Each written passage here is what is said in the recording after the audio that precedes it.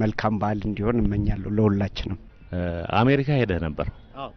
አንተና አሜሪካን እንዴት ተገናኛችሁ? ሁለታችንም ነው ግራ የተጋባነው። አሜሪካ ላይ ልብስ አታይም እነሱን መስዬ መጣሁ። አፍ ግን ዜሮ አብዬ። አሁን እዚህ ቁጭ ብለው ያሉ ወንድም እህቶቼ ከውጪ ላክ ነው የሚሉት። እዛ ብር ሰው እዛ እንዴት ሰርቶ እንደሚያገኘው አሜሪካ አብዬ። በሁለት አይኑ የሚተኛ ሰው የለም። በአንድ አይኑ ተኝቶ በአንድ አይኑ አላርም ነው የሚጠብቀው። ብድቅ እንደዛ ተለፍቶ ነው የሚገኘው። እና አያቴ ደውላ ወንድ አያቴ አርፏል እና ብዙ አመት ነው ካረፈ እና አጽም ማስወጫ ቤተክርስቲያኑ ሊታደስ ስለሆነ አጽም ማስወጫ ብር ላክ አለችኝ። እንዴ ስንት ነው የምልከው አልኳት። 10,000 ብር። እንዴ 10,000 ብር ስትለኝ እኔ በጣም ነው የሳኩት። ለምን 10,000 ብር ዛሬ 40 አመት ነው ነፍሱን ይማር በ10 ብር የተቀበረ ሰውዬ 10,000 ብር ከፍዬ ማስወጣው ሉሲ ነው። በቁሙስ ቢመጣ ሰጠዋለሁ ይጣመጣለሁ። እና ላክ በጣም ይገርማል ለዛ። እና ደግሞ እዛ ሲሄድ ያው ተማር ሲሉ ለክፋት መስሎኝ ቋንቋ ወይኔ አቢ ግን ዋናው የሚያገለግለው እዛ ቅንድብና አንገት ነው። ቋንቋ ካልቻልክ ቅንድብህን ወደ ላይ ብለህ ሸሽተ እልም አታወራ። መማሩ እማዬ ምን አለች? እንዴት ነው ተግባባ ሆይ አለች። አይ እማዬ ቋንቋው ስላት አየህ ድሮ ቾክ አለቀ እያልክ የቀረኸው ምናምን አሁን እስቲ ቆይ የኪዳነ ምሕረትን እምነት ልክልሃለሁ አፍህን ብትፈታለህ። እና ቋንቋው ችግር አዎ ችግር ሄጄ ሱፐርማርኬት ዶሮ ለመግዛት ፈልጌ እንዴት ላርግ? አቤት ውስጥ እንቁላል ነበር እሱን ይዤ ሄጄ ፈረንጁን እያሳየሁት ማዘር በምትችለው ነው የምትግባባው። እሱን እርጎ ልገዛ ብል እርጎን እንዴት ብዬ ልጥራው? እርጎን ወተት ይዤ ሄጄ ሰውየው ለምዶኛል። አፍተር 3 ዴይ እርጎ ሲሆን እንዲህ ያልኩ ብዙ ደስ የሚል ነገር ነው። አትለየውም ቦታውን። አሁን ኒውዮርክ ወስደውኝ የፎቅ ጫካ ሰው አትጠይቅ በቁጥር በዚህ ላይስ እኔ እንግሊዘኛ እችላለሁ አቤ ግን ብቻዬን ነው የማወራው። አይሰራም የኔ እንግሊዘኛ ሌላ ሰው አይሰራም ምንም አይጠቅመኝም። ጊዜም ስለሌለ ሰው ይስቅ ነበር። አው ይስቃሉ ግን ቢል ላይ የሆነበት ህዝብ ነው እዛ ያለው። ደግሞ ቢል አለ ይሄ ደረሰኝ ይመጣባቸዋል ቢል እና ግን ይስቃሉ። የመጀመሪያ ሰሞን ሲሄድ አሁን ብዙም እዛ የቆዩ ምናምን ስላሉ ቀልድ ስቀልድ ጭጭ አለኝ ያልኩትን ቀልድ ጭጭ ከወላለሁ። እና ሁለተኛ ቀልድ ስጀምር ሲስቁ ይሄ ደስ ይላል ብዬ ሳስብ ለካ የመጀመሪያውን ቀልድ አሰላስለው ነው በዛኛው ነው የሚስቁት። እና ቀልድ ስቀልድ ጎን ለጎን እንዲህ ይጠጋጋሉ። እንዴ እኔ ተሳስመው ነው እንዲህ የሚስቁት እነዚህ ሰዎች ለካ እንዲህ ነው ያለው እንደዛ ያለ እንጂ በጣም ቆንጆ ነበር አቀባበሉ። ጥሩ ነበር። አንተ ያገኘኸው እንዴት ስንት ስቴት ሰራህ እዛ? አረ ብዙ ወደ 20 ምናምን ስቴት ዞር ያለው ታውቃቸዋለህ? ንፋስ ቢዚ ቀለኛል ስማቸውን ከመነግር ስማቸውን መንገር አልችልም። እስኪ አንተ እንደው አውደ አመት ነውና የትንሳኤ በዓል ነውና የመድረክ ውሎ ላይ ደግሞ አርቲስት ሆኖ ቀርቶ በሌላም ገጠመኛ አይጠፋም። እስኪ ገጠመኞችን አጫውተን።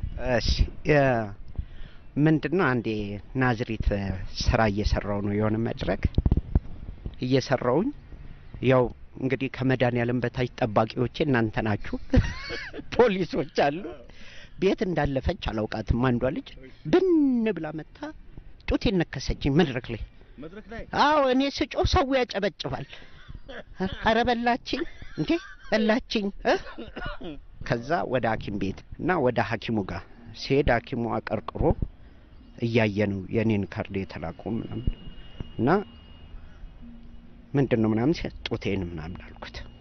ከዛ ልብስ ነው ልቃልኝ አልኩ። ምንድነው አላየኝም አቀርቅሮ ቀና ብሎ አየኝ። ምንድነው ሲለኝ አይ ግራ ጡቴን እያመመኝ ነው ስለው በኔ ላይ ልቀልድ ነው ሂድ እስከዛ በቀኝ አጥባ ብሎኝ ጥሎኝ ሄደ። ይሄን አስታውሳለሁ። በበዓል ደግሞ ያው ልጄን ከሄድኩ 2 አመት 1 አመት እያለ ነው ጥዩ የሄድኩት ወደ አሜሪካ ስቴት እና ከመጣው በኋላም ሊለየኝ አልቻለም። ጠፋህበት? አይደለ በቃ አባቴ አሜሪካ ነው ይለኛል። ለፊቱ ቁጭ ብዬ አዎ እዛ እንደዚህ ዛሬ በዓል ነው ማታ ነው እንግዲህ ይሄ የሆነው እና ማታ ባለቤቴ እራት ምናምን አቅርባ ዶሮ ምናምን ቀርቦ እሱም ተነስቶ ሲፈሰግ እየበላን ባለቤቴ ከኔ ፊት አጥንት ልታነሳ ስትል እጇን መታት። ምን ነው ስትለው ከእንግዳ ፊት አይነካም። ይሄን አስታውሳለሁ። በወንጀለኞች ድብደባ አደጋ ደርሶብሃል፣ ክፉኛ ተደብድበሃል። ያ አጋጣሚ እስኪ እንዴት ታስታውሰው? እንዴት ተፈጠረ? እንደው ምን ሆነ? ያው አጋጣሚው ተፈጥሯል፣ ግን ውይ አቤ እንደሚነገር አይደለም። ተንበርክኬም ብነግርህ አይገባህም። ቡጢ ለሰጪው የሚባል ተወኝ። ነገሩ ያወቁኝም አልመሰለኝም። ለዛ ነው እንዴ ጸቡ ከተፈጠረ በኋላ ክብብ ወደ 20 ምናምን ናቸው ከበውኝ። እንግዲህ አንዱ በቦስ ቦጭ ሲያደርግልኝ ዘመም ብዬ ልወድቅ ስል አንዱ ከስር ቀና እንዴ አረ መሬት ልንካተው